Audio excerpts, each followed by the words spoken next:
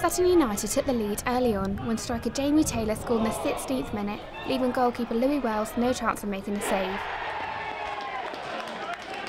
But Basingstoke were almost gifted a goal straight after when defender Charlie Clough's clearance just avoided his own net. Basingstoke came close to equalising 10 minutes before the break when Ben White's dangerous free kick clipped the outside of the post.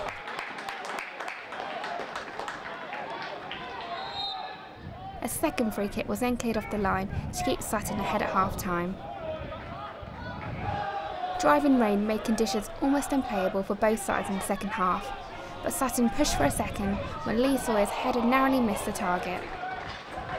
Manny Williams' late attempt was not enough to earn Basingstoke a point as they fall further from the playoff positions. I thought we were unlucky.